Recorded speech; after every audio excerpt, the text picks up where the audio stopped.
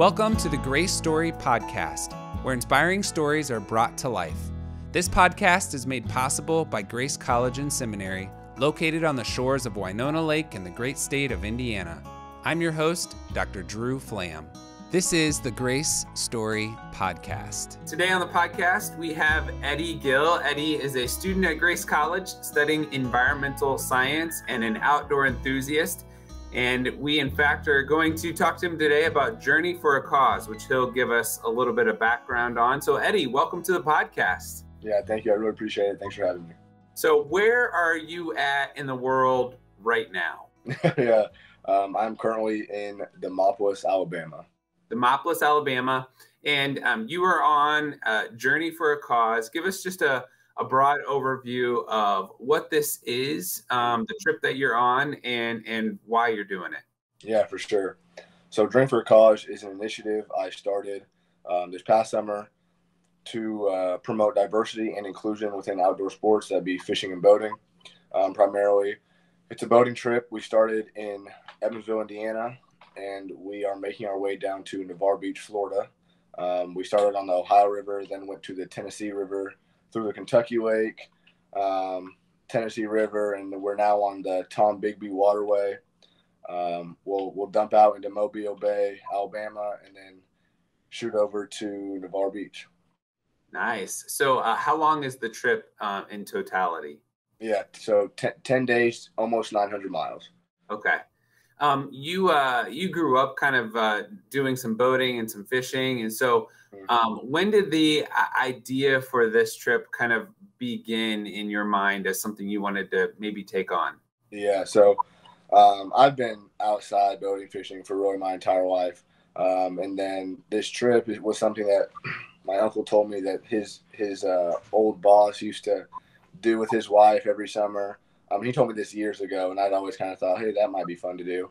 And then this past summer, kind of during the civil unrest and everything else, I was trying to figure out something I could do. And then this just seemed like such a perfect way to touch a lot of different communities along the way with this message of promoting diversity and inclusion within the boating and fishing industry. So that's kind of how that was born. So you had this idea, say a year-ish ago. How did you get from sort of an idea up here to the reality of actually being on the journey like you are right now? Yeah. So it started out with literally hundreds of emails, calls every single day. And last July, and then I reached out to you guys, to Grace, and Dr. Kada put me in contact with Bill Jurgen, who is the CEO of Correct Craft. And the Correct Craft owns, I believe, 7 or 8 different boat companies, Parker being one of them. He put me in contact with their reps and everything like that. And then that's how that relationship was formed. And yeah, so Parker was eager to join, eager to sponsor us. And then from there was just a whole lot of planning, logistics, fundraising. But yeah, it's crazy how far we've come. All right. So what vessel are you traveling on? And you have some people with you as well. So talk to us a little bit about the boat you have and the people you're with. Yeah. So the boat we're taking is a Parker 2520 XLD. It's an offshore sport cabin fishing boat. They are made in Beaufort, North Carolina, and sold all over the country.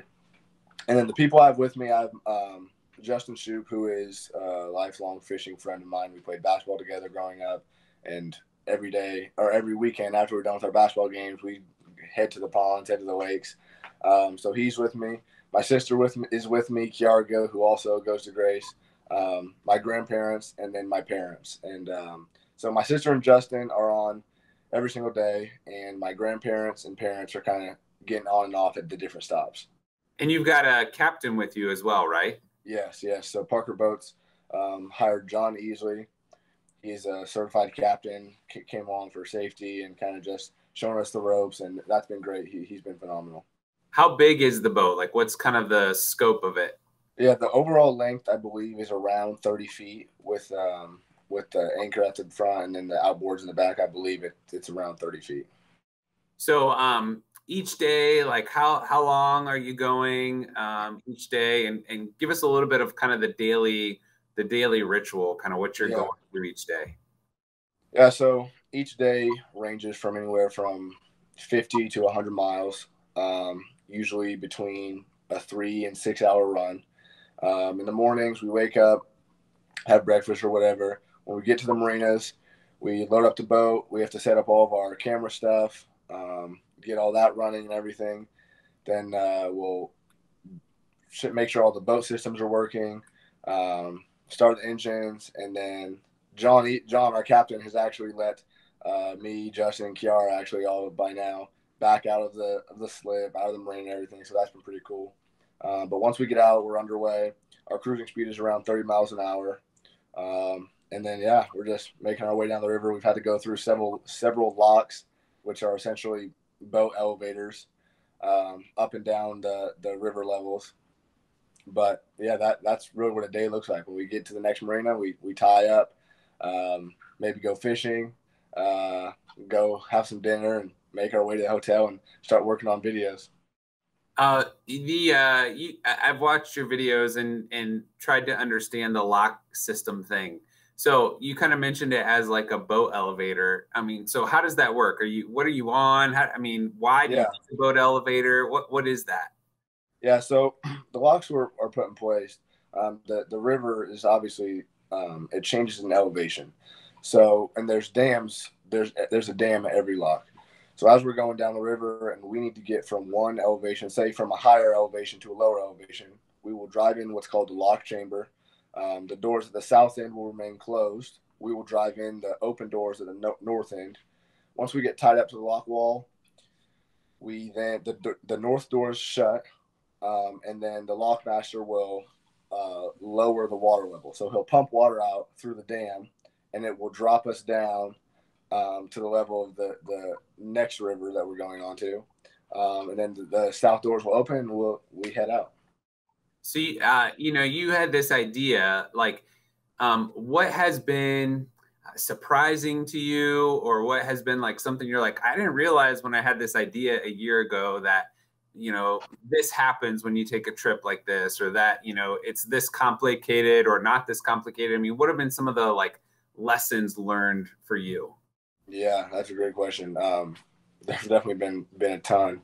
The first being probably I just wasn't expecting the amount of support that I received through the entire process. That we've done several fishing events and youth engagement events along the way at these different stops, and those have just been phenomenal. And really, that's the entire goal, is to try to touch all these different communities. But yeah, I mean, there's just been so much stuff that has been new to me. That's probably the biggest thing, is just the newness of it all. I mean, we're able to talk to all the other boats on our radio as they're driving by, and just the entire community as a whole. The boating community has just been so welcoming, so friendly. And I expected that, but it's nice to see that firsthand. You mentioned some of these events, so talk to us about what an event looks like and what's been your goal with those. Yeah, so we've done a couple youth fishing events, and what that looks like really is just we line up fishing poles. I kind of give a brief intro to everyone that's shown up, the children, the parents, kind of telling them who I am, what I'm doing, why I'm doing it, and then I essentially we teach the kids how to fish, teach them how to cast, teach them how to put a pole together, how to put a worm on a hook, that sort of thing. Yeah, we fish with them for an hour, 2 hours, talk to them, interact with them, and yeah, it's a fun time for them. And I just, like I said, get to touch those communities, and that's what the entire goal is. Okay, so can I get a commitment from you on the podcast to teach my 3 young boys how to fish? Because I have no idea. I'm scared of hooking myself. And I've got 3 poles. They just sit in our garage, though. Oh yeah, that can definitely be arranged. My middle son was just asking this weekend, man, I want to go fishing, and I'm like, I gotta find somebody who knows what they're doing. So, oh yeah, we can definitely set that up. When you get back on campus, we'll take these boys out fishing. You can teach us how it's done. Yep, we'll have to. You talked about promoting diversity and inclusion. Tell us how that message has kind of resonated, or maybe some people you've heard from, some stories that have kind of come to fruition because of this effort you've had to sort of promote diversity and inclusion within the boating industry? Yeah, for sure. So at these different stops, we talk to different people, and then we've gotten a couple interviews that have been on our YouTube channel. But it's nice to hear that there's people out there thinking the exact same thing and are wishing for that same type of change, that same type of progress. I think and this really goes to show kind of the entire point is, as we've gone through all of these marinas, this is day 8. We're going to be at our 8th marina by the evening. And we have not encountered one single minority group at the marina as a boat owner. We've seen minorities fishing and whatnot, but at the marinas themselves, you see everyone on their boats and getting off and whatnot, and there hasn't been one minority group or literally one individual. So I think that kind of really goes to show the this whole diversity aspect I'm trying to bring into it. And like I said, everyone's been super friendly, super welcoming. So I think those stereotypes that are out there, those can and they need to be shifted. So really about providing access, information, and exposure to what is the boating industry, what is the fishing industry, and diversity within that industry itself. And it's neat to see and hear that message seems to be resonating with people all across the spectrum, right? Definitely. Yeah. So today you're headed from, you said Demopolis? Yep, Demopolis, yep. And tell me again which state that's in. Alabama. Okay. Not real great on the whole geography thing. Okay, yeah. So where are you headed this evening? Where are you going to end up? We're headed to Coffeyville, Alabama. Okay. Yeah, so a little bit further south, almost 100 miles. So it should be about a 6-hour run, maybe. But yeah, we've been through Indiana, Illinois, Kentucky, Tennessee, Mississippi, and now we're in Alabama. And then you're going to dump out into the Gulf, right? Yep. Make your way over. Where's this journey end? Yeah, so once we get into the Gulf, we will head east through the Intercoastal Waterway, and then we will finish in Navarre Beach, Florida, which is between Pensacola and Destin. And any more events that you have along the way? We are hoping for some media events in Fairhope, which is our second to last stop, and then Navarre will do like a conclusion event, kind of addressing some media and that sort of thing as well. What is this kind of spurred on for you of kind of what's next, or what other things would you like to see happen from this journey that you created? Yeah. It's obviously early and I'm still obviously kind of thinking about everything, but I would love to continue this. I would love to maybe start some sort of nonprofit. And more so just to get our youth outside, to go to inner city communities, take kids fishing, take kids out on a hike, that sort of thing, things that they're not generally accustomed to or that they just have never had the chance to do. So I would love to continue this in that way.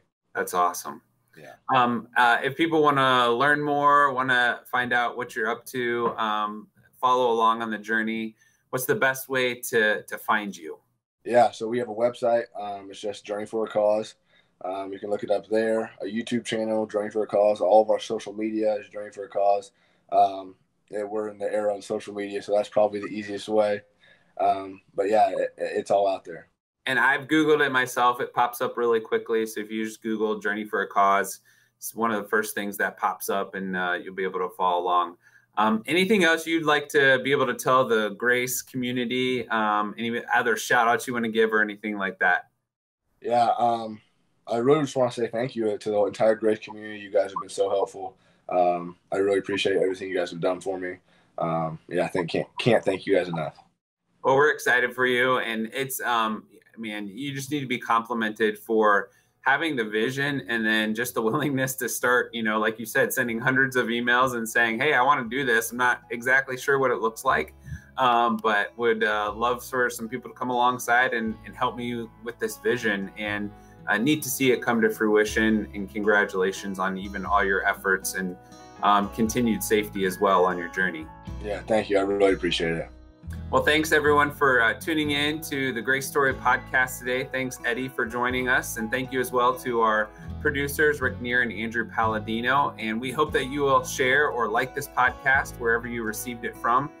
And until next time, have your best Grace Story today.